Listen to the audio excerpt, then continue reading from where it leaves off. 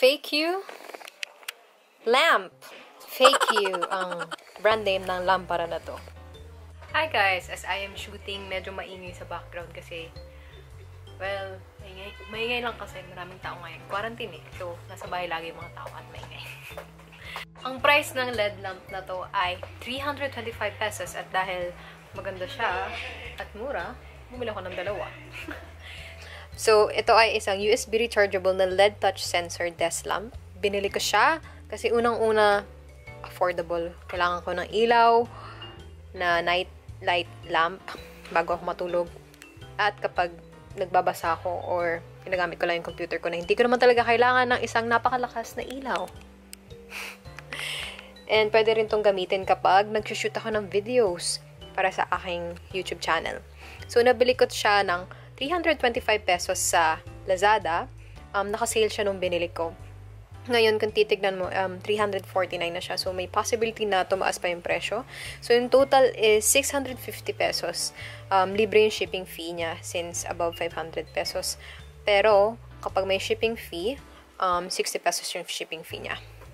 So, yan guys. Bumili ako ng dalawa nito. Unang-una kasi, ang dami niyang features na gustong-gusto ko. Sorry kung maingay sa labas ng kwarto ko. Naka-quarantine kasi. So, halos lahat ng mga tao sa bahay ay nasa bahay. So, yun. Pinak siya ng June 6. Tapos, dumating siya sa akin ng June 16. So, 10 days lang naman. And, napaka-simple yung itsura niya. And, nung unang hawak ko sa kanya, ang naisip ko ay ang ganda. And, matibay siya. Ayan. Tapos, stable. Okay? And then, ang pinaka-nagustuhan ko sa kanyang feature ay, bukod sa kanyang price, ay dalawa ang kanyang ilaw. Una is yung kapag magbabasa ka, yan, desk lamp na ganyan. So, may tatlo siyang, dimmable siya ng 3 beses. Pwedeng laksan, hinaan. And, meron pa siyang night lamp. So, kapag sa gabi, pwede siyang naka-on habang natutulog ka. Sa mga malls, usually yung mga lamps ay aabot ng mga 500 or more than Philippine pesos. Pero ito, 325 pesos. Tas matibay pa siya and perfect siya talaga for this kasi meron siyang pencil holder. Tas testing nga natin kung kayang cellphone holder din siya.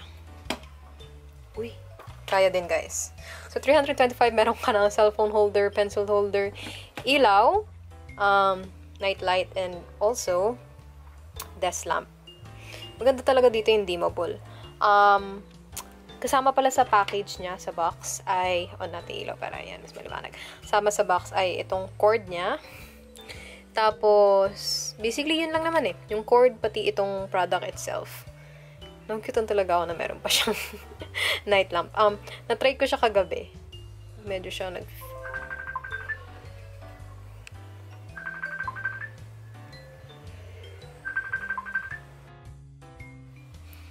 natutuwa talaga ako sa kanya na dimmable siya. Ingay na mga puppies. Hey, Simba! Bully mo kay Icy! Simba! Shh! Shh! No! Enough! Behave! Behave, Simba! Icy! Yan tuloy, nagwawild si Icy! No! Behave! Ito yung charger niya. USB type siya. And, yan. So, pwede mo siyang i-charge sa iyong power bank or sa computer. So, pag mag-charge siya, magkakaroon lang ng red na ilaw dito. Para alam mo na nag-charge na.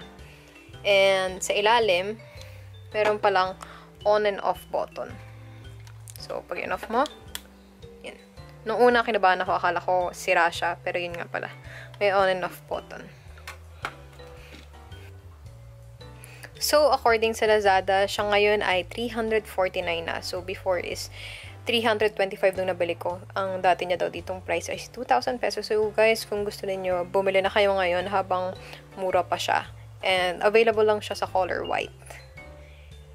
Meron pa siyang sinabi dito na description na parang fast charging daw. Kasi yun nga lang, bakit wala na dito sa description yun? Hindi ko na makita. So, yun guys, maganda to. Maganda tong product na to. Pag sa mga malls, mapapamahal kayo kasi aabot, kaya sa iba pang mga, kahit online, mapapamahal kayo, aabot ng mga 500 plus para lang sa lamp. Desk lamp na maganda. And para sa akin, this is affordable, durable din. Yun nga lang, mumurahin ka, fake you. Guys, may bad news ako. Chinek ko ngayon yung Lazada. Tapos pagtingin ko, hindi na daw available yung product na to dun sa shop na binilhan ko. Buti na lang, dalawa binili ko. Tapos, yun nga, kaya siguro siya nag-markup din nung last time na chinek ko. Baka kasi dahil konti na lang yung supplies niya. Tapos, yun nga, chinek ko siya today. Sabi, hindi na daw available. Ayun, sabi ng Lazada, sorry, this product is no longer available now. Back to homepage. Ang sad niya kasi, ang ganda pa naman. Gustong gusto ko siyang i-refer sa mga tao na gusto ng desk lamp. At mura pa siya. Kahit na mumurahin ka na fake you. Pero, papost ko pa rin tong video na to. Pinapanood ninyo. Dahil kasi, just in case na yung supplier nito, yung binilan ko sa Lazada, which is, ang pangalan ay Lucky 989. Baka mag-restock sila. At baka sa ibang store, may makita din kayo na ganito yung design. Para alam nyo naman na okay yung produkto na ganyan. Kahit na mura siya. Kasi, alam nyo naman pag online shopping, minsan, akala mo maganda, pero pagdating sa'yo, hindi. Tapos guys, don't worry, kasi merong alternatives pa naman para sa desk lamp sa inyo online na may kita sa Lazada. So guys, kagaya ng sinasabi kong alternatives, itong lamp na to, yun nga lang, mas mahal tong lamp na to na nabili ko din sa Lazada. And yun nga, may downside siya na hindi siya talaga pwede masyadong gamitin for vlogs kasi hindi siya dimmable eh. Ayan, natin mo. Meron lang siyang warm, pati, cold, tapos warm na light. Tapos off na. Unlike nito, just yung pwede mong adjust. So, depende diba sa shot mo kung anong klaseng brightness yung kailangan mo para sa iyong video. Ngayon, titignan natin ang upside nito para hindi naman tayo masyado bias. Kaya siya mas mahal kasi pwede mo din siyang gawing power bank. Ito kasi hindi mo siya pwedeng gawing power bank. Pareho silang pencil holder or ballpen holder. Yan. Pero dito mas malaki yung pwede niyang capacity. Mas maraming pwede mong malagay na ballpen. Tapos at the same time, ito talaga meant siyang maging cellphone holder dito. So, pwedeng nakatayo or nakahiga. Ito, nagkataon lang na pwede pala talaga ilagay yung phone. Pero hindi talaga siya meant maging cellphone holder. Tapos, meron din siyang kasamang fan. Ito. So, yung, kunyari, pwede mo siyang gamitin kapag nag-brown out. Meron ka ng ilaw, at the same time, meron ka pang maliit na electric fan. Pwede ka pang manood ng mga videos mo habang inihintay na magkakakuryente ulit. At, yun nga, pwede mo siyang gawing power bank. Tapos, rechargeable din siya through USB cable. Yan. Kapag wala kayong mahanap or natatakot kayong bumili online ng mga lamps, kasi baka mamaya hindi pala gagana, try nyo guys sa Mumuso. Hindi ko alam kung sa Miniso meron eh. Pero sa Mumuso dati, nakabili ako ng lamp din. Tapos tumagal din siya sa akin. Yun nga lang, may kamahalan yung prices. Compare dito, ito 325 lang. Tapos, syempre may shipping fee ka. Pero ako, nakalibre ako ng shipping fee. 325 lang yan. Sa Mumuso parang, it's either from 499 to 699 yung price, ganun. Or 799.